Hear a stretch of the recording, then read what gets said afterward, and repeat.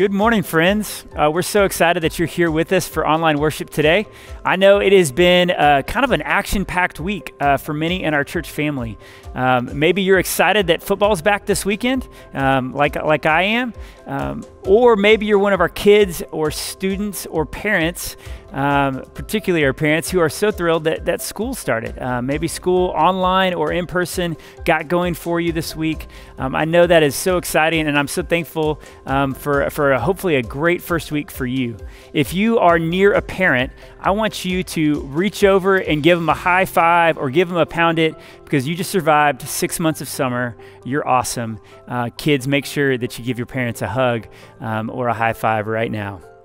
Well, for our church community, this is a time that we get really excited too, because as we head into the month of September after Labor Day, there are so many great ministry opportunities that we start having, and we're so thankful to be able to do that. So if you're new to Highland Park Pres, or if you're just looking for a way in this season, where can I plug in? Where can I find a way to get connected and to grow with Jesus? We've got lots of opportunities for you, and we'd love to tell you about those. Really, the best first place for you is something that we have called Starting Point. It's an online 4-week class that enables you to learn more about who we are as a church, and really where you can grow as a follower of Jesus here. I'd love for you to join us starting September 23rd. We'd love to have you sign up online and be with us.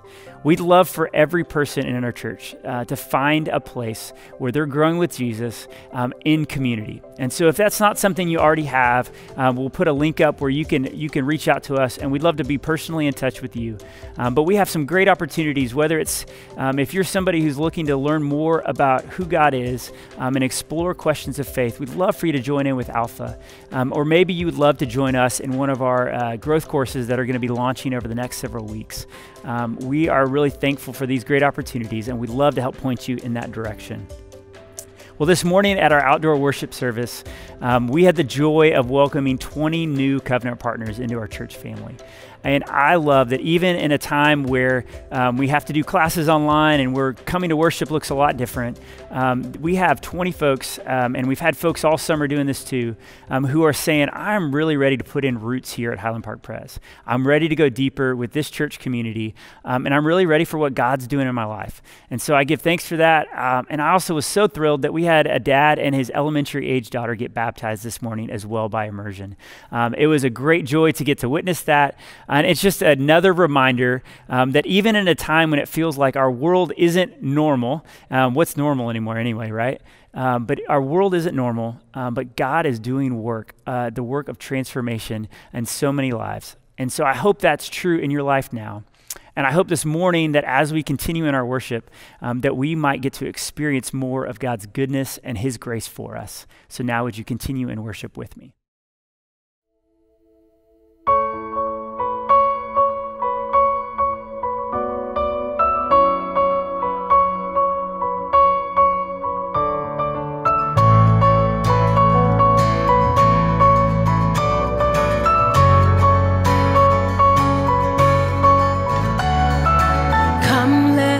Worship a King. Come, let us bow at His feet. He has done great things. See what our Savior has done. See how His love overcomes. He has done great things. He has done great things. Oh, hero of heaven, you conquered the grave. You free every captive and break every chain. Oh God, you have done great things. We dance in your freedom, awake and alive. Oh Jesus, our Savior, your name lifted high. Oh God, you have done great things.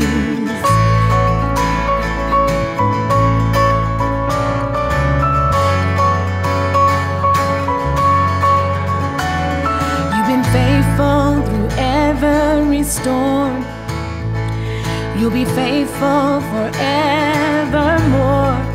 You will do great things.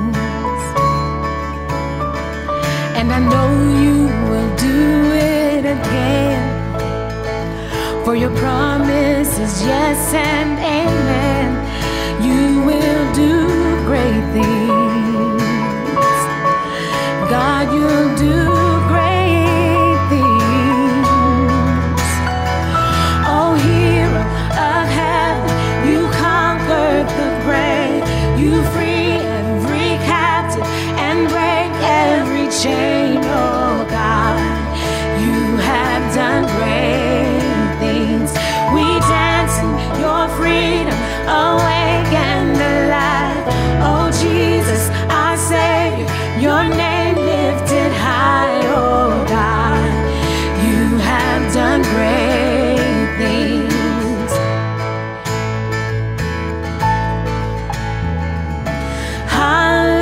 Hallelujah, God, above it all. Hallelujah, God, unshakable. Hallelujah, you have done great things.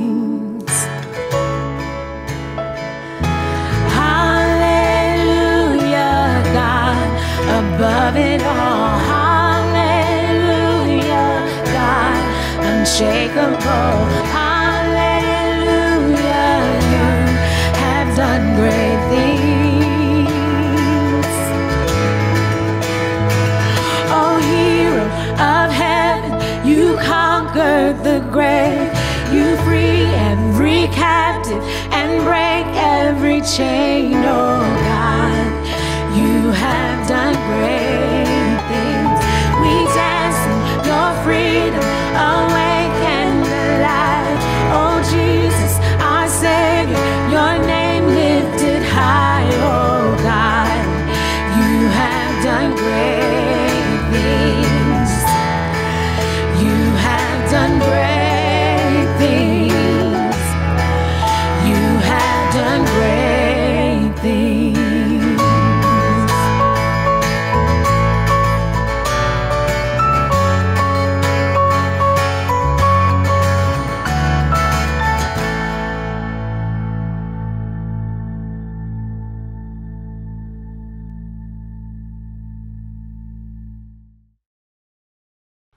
Would you pray with me? Father, what a gift it is to be yours, to be your people called out of darkness into your marvelous light. Lord, we thank you. We thank you that you did not leave us in our woeful estate, that you did not leave us, Lord, living a hollow life, a shallow life, chasing after the things of this world, but that you, Lord, poured your Spirit into our lives. You made known your love, your mercy, and your grace. Father, I pray for those nearest to us, our friends and family who do not know you. Lord, children and spouses who do not yet believe. Father, I pray that you would just work a miracle in our midst, that the lost will be found, that the orphan would find a new home, that the one who is hurting and desperate and longing for love would find it in your Son, Jesus. Father, I know that there are many barriers, many things that get in the way of people believing in your Son, Jesus. But I ask, Father, that you would take it out of the way, that you would remove the stumbling block, that you would remove the thing that is making them hesitate to trust you. Father, would they find in you one who is worthy at all times, one who is steadfast and faithful. Father, would you help us, your people, to be bold and courageous, to proclaim that Jesus is Lord and God. What we know in our hearts that we are not salesmen of Christianity, but we are simply your sons and daughters. That we are people so impacted by the good news of what Jesus has done that we can't help but share it. But when we are afraid, and there will be times when we are afraid, Father, would you help us? Would you comfort us? Would you remind us that you are with us? Father, I thank you that you do these things, that you invite us into your work here in the earth. Lord, I thank you for giving your Son and for giving your Spirit. And I also pray thanksgiving to you, Lord, for teaching us this prayer through your Son, Jesus, saying, Our Father, who art in heaven, hallowed be thy name. Thy kingdom come, thy will be done, here on earth as it is in heaven. Give us this day our daily bread, and forgive us our debts as we forgive our debtors. And lead us not into temptation, but deliver us from evil. For thine is the kingdom, the power, and the glory forever. Amen.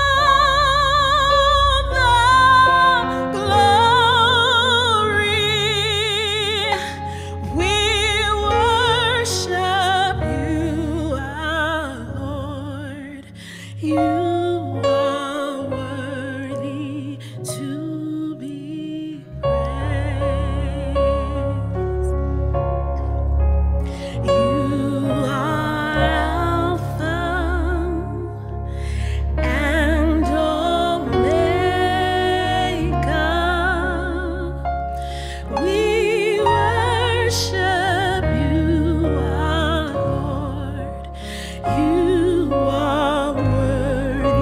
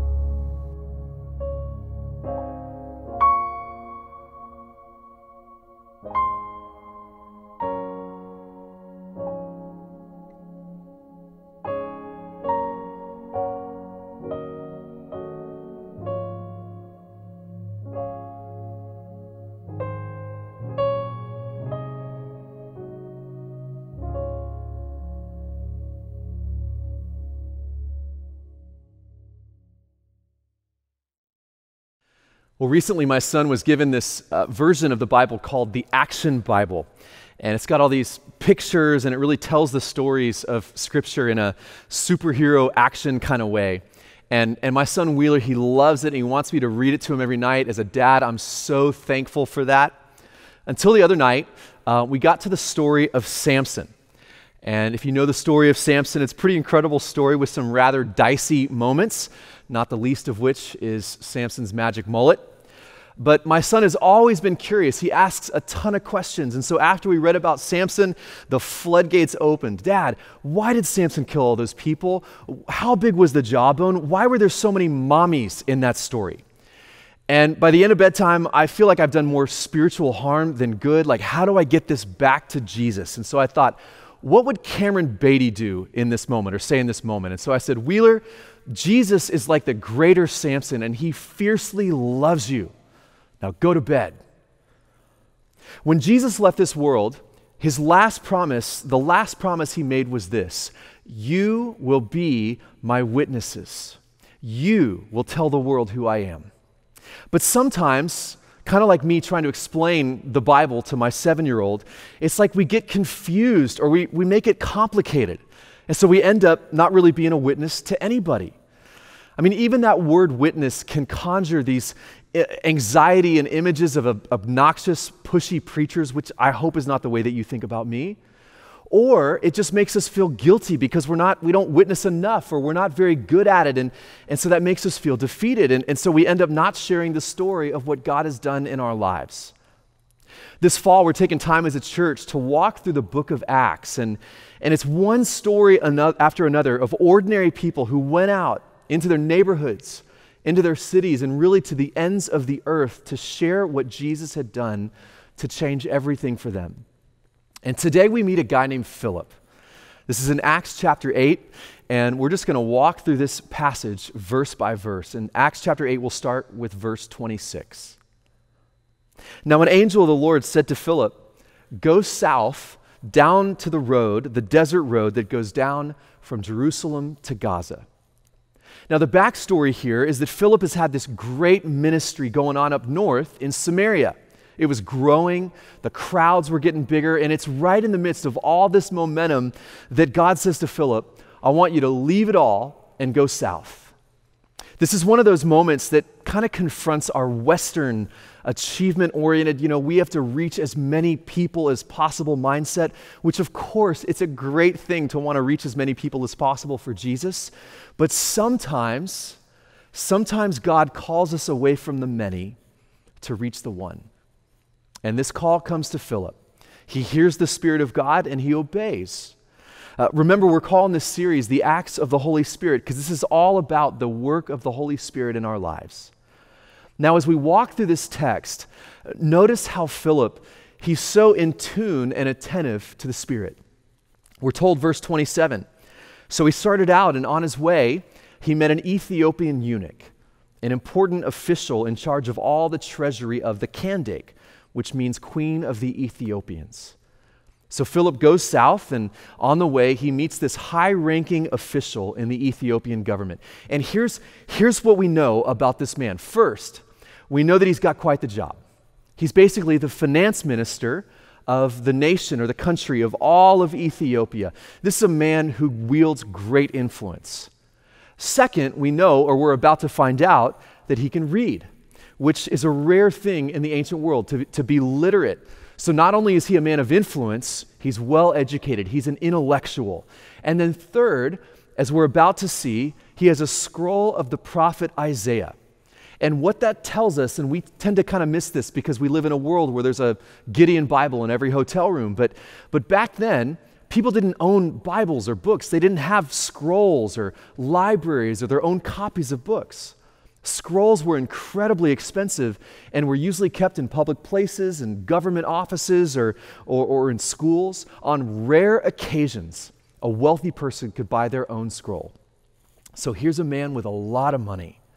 He's made it to the top. He's brilliant. He's educated. He's wealthy. But it all came at a cost. It's interesting, the Greek word used here for eunuch and the word for a high court official, it's the same word in the Greek. Now, I'm no dead language expert, but how in the world did that happen? Well, if you were an ordinary lower middle class person in the ancient world, not royalty, and you were gifted enough or driven enough or the right doors open and somehow you found your way into the halls of power, into influence in the royal courts, the only way that you could preserve that role of power at the very highest levels was to become a eunuch.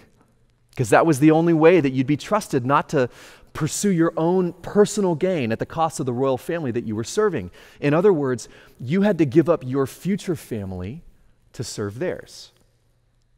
So this man, he makes it all the way to the top, and he had to pay a price. And then one last thing we know about this man is that he's searching.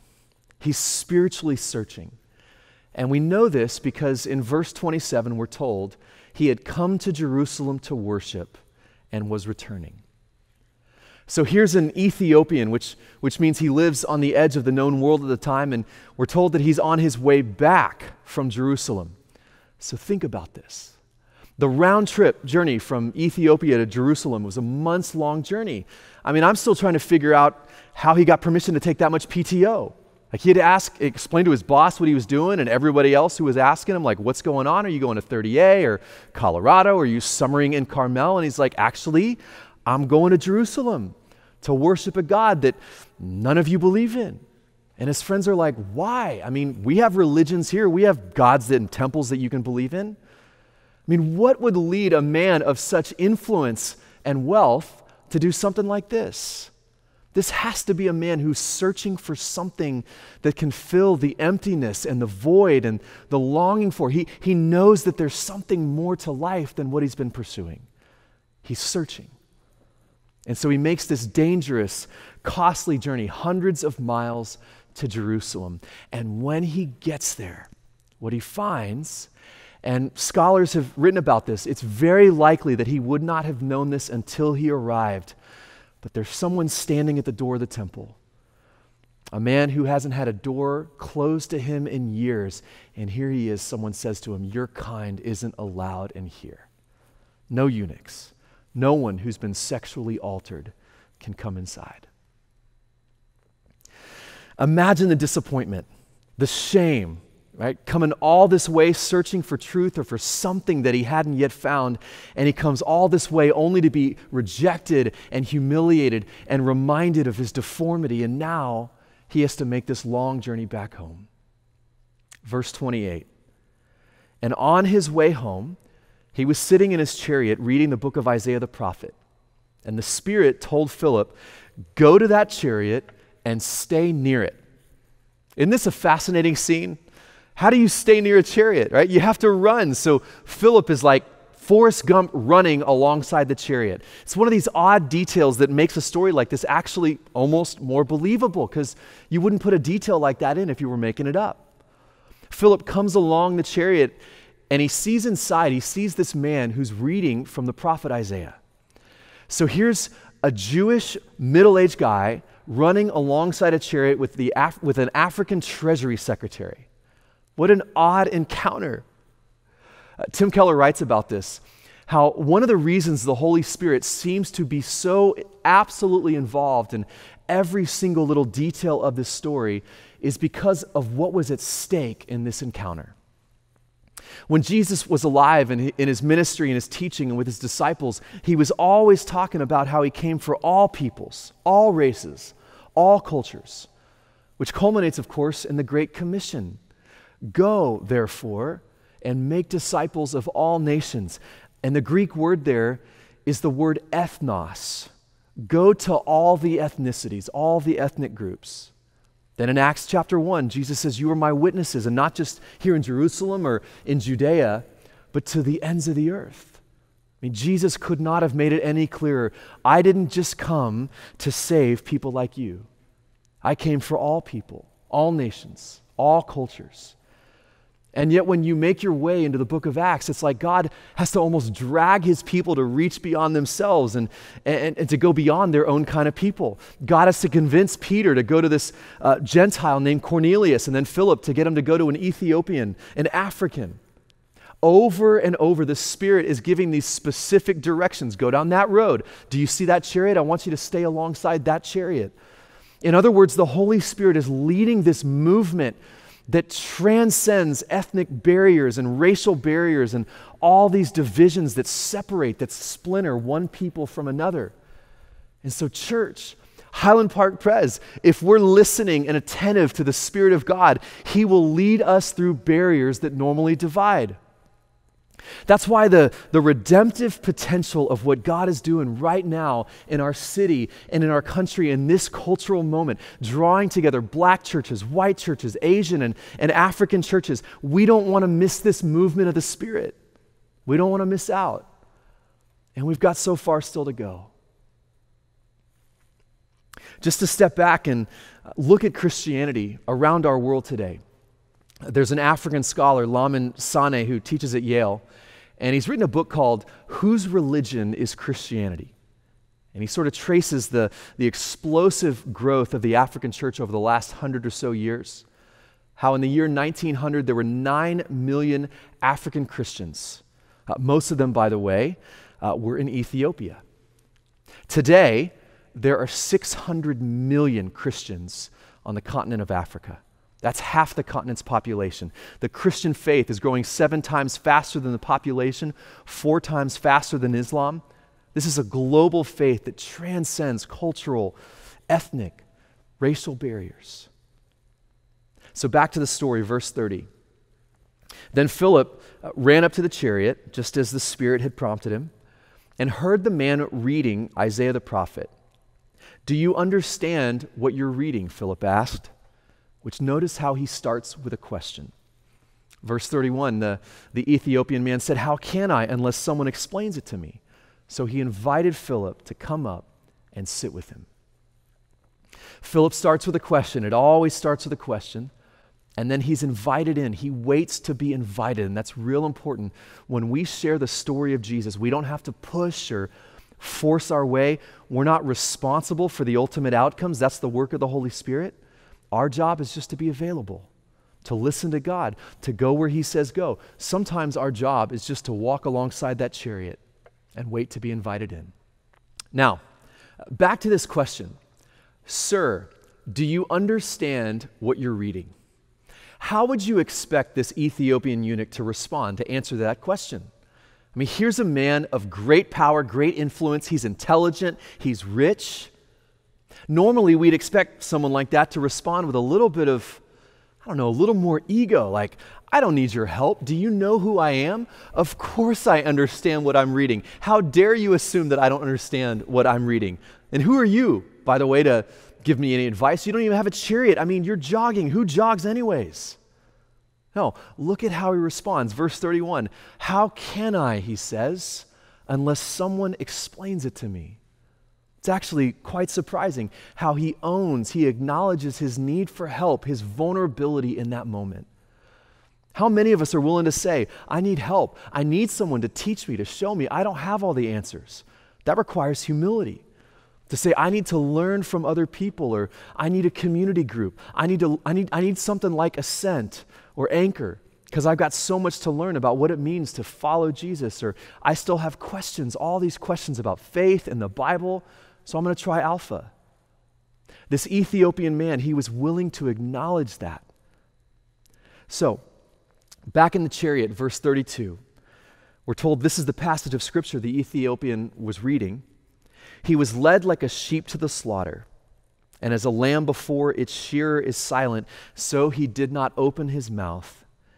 In his humiliation, he was deprived of justice. Who can speak of his descendants?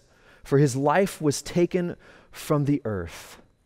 Now, if that doesn't just jump off the page, a man who's drawn to a text about being despised and humiliated and rejected. And so the man says to Philip, verse 34, tell me, please, who is the prophet talking about, himself or someone else?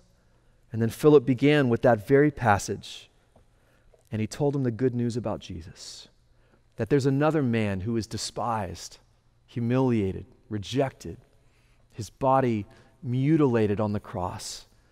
And he too died without having a family, but in his death was born this family, It's for the whole world. And then Philip says to this man, there's room for you. You can be part of this family. And I love what Philip does here because, and this isn't going to sound profound, but that's kind of the point. Philip just makes it about Jesus. Philip asks some questions, he listens well, and then he brings it back to Jesus. He doesn't overcomplicate it with all this theology with, well, this text is from Isaiah, so take it with a grain of salt. No, let's just make it about Jesus. Verse 36.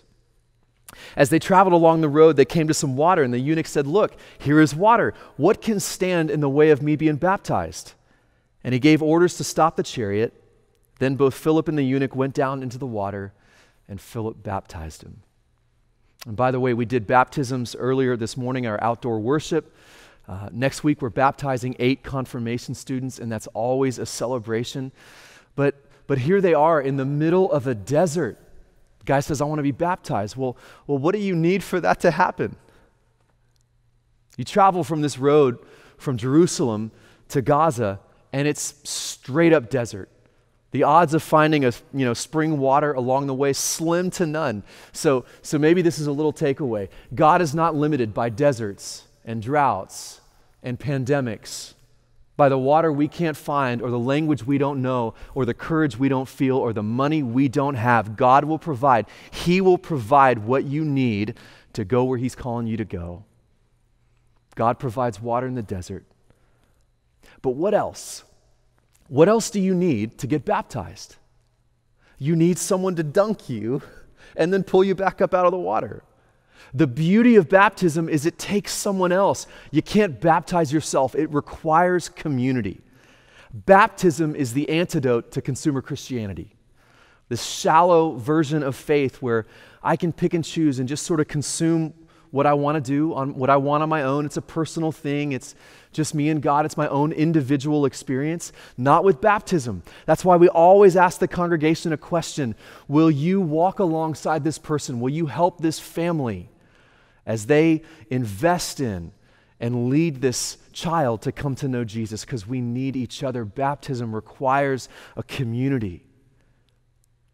Right now, a lot of experts are talking about and wondering about the impact of this online church experience, which I can, watch whenever I want, wherever I want, in the comfort of my home, wearing my PJs with my French press coffee, or I can just, if I don't like what I'm hearing, I can move to another church. It's just find another website.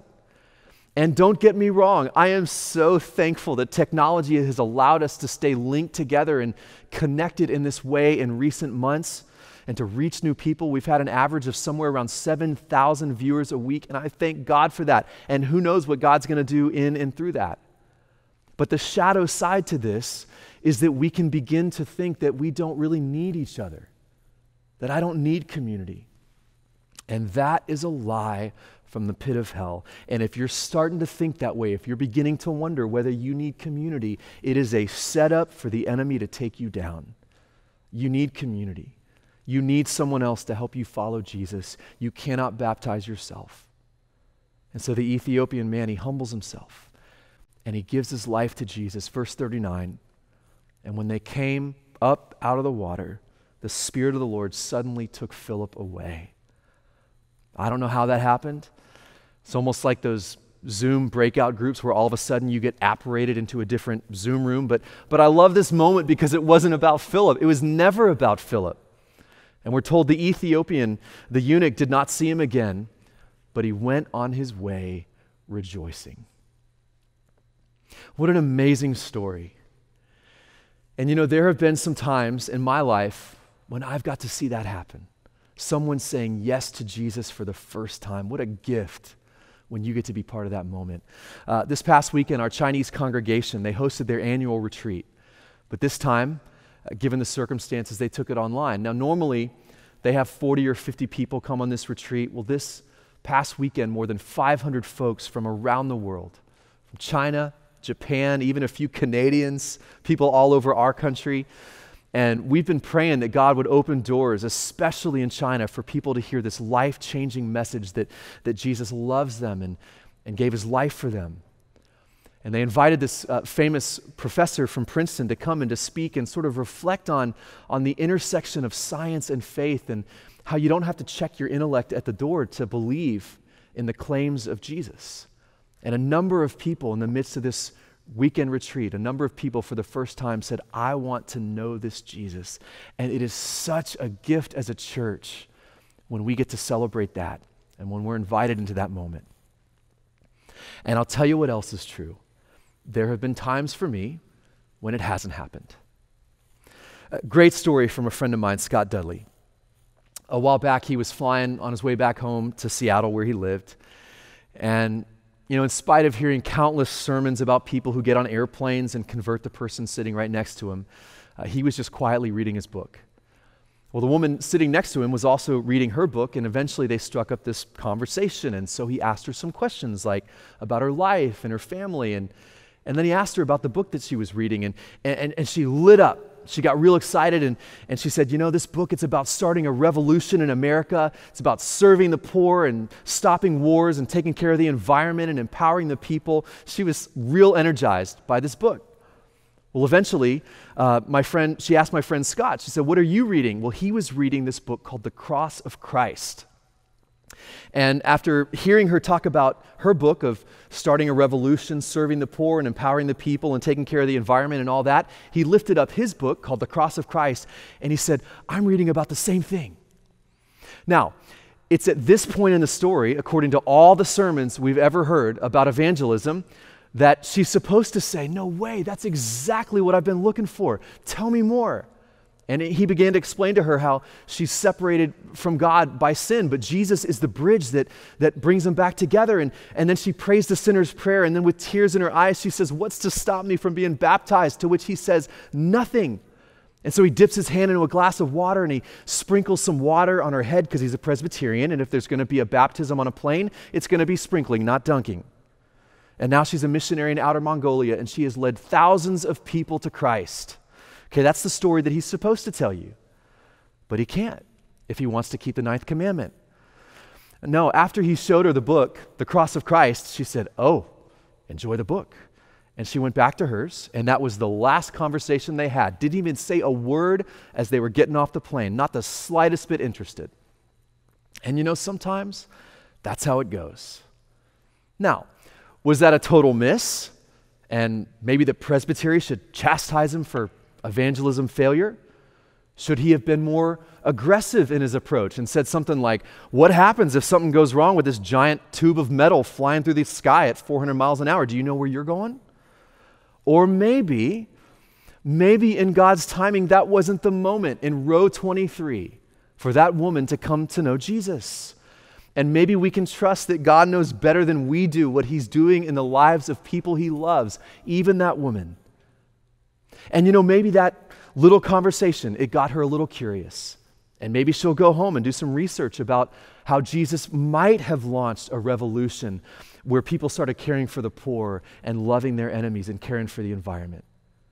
And maybe there was a friend in her life who's going to be in a better place to have that conversation about God than some middle-aged Presbyterian pastor on a plane. God knows. God wants more than we could ever know to draw people to himself.